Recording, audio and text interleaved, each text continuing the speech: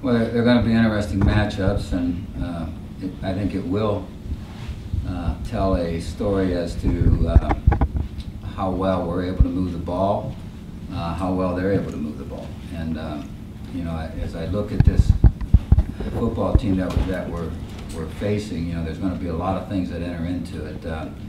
The line matchups are huge.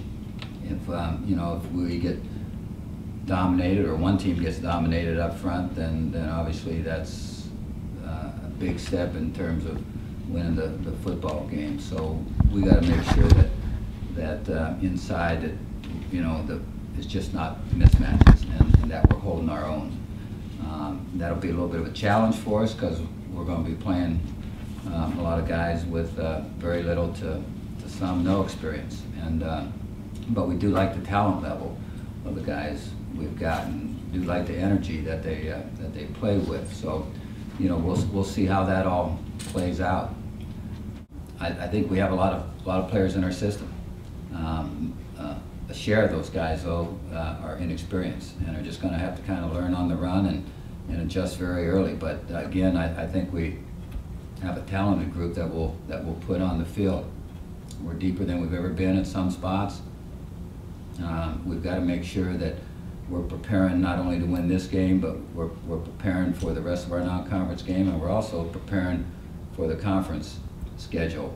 I do think that barring a number of injuries, that will be a football team that just gets better and better every week. We're continuing to make strides, and we're going to continue to move this program forward. So we don't get overly concerned about, you know, any particular issues that we're faced with. We just have a game plan of how we want to operate and what we want to be about. We try to execute that game plan, and when we're done, we'll look at it, see how well we did, see where we can improve, and we'll move on, and we'll be a better football team. And so that's kind of how I think our staff looks at it also, that, you know, you can't get too concerned about some of those issues that are going to be out there.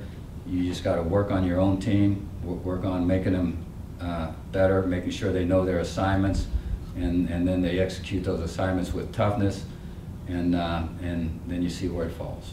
The challenge will be every bit as great as the Penn State challenge was, probably more so in terms of the amount of players that they have coming back that are proven football players, have a Heisman Trophy candidate at the quarterback spot, has a receiver who can come out early and be drafted high, and the other receivers are guys that catch a ton of balls also, and are very proven, and got strong physical people up front, and so it just goes on and on and on. And so, you know, we're going to have to certainly play a very physical football game. We're going to have to play a very smart football game. If we do those two things and know our assignments and don't have breakdowns, we'd like to think that we're going to be in this game and have a shot to win it.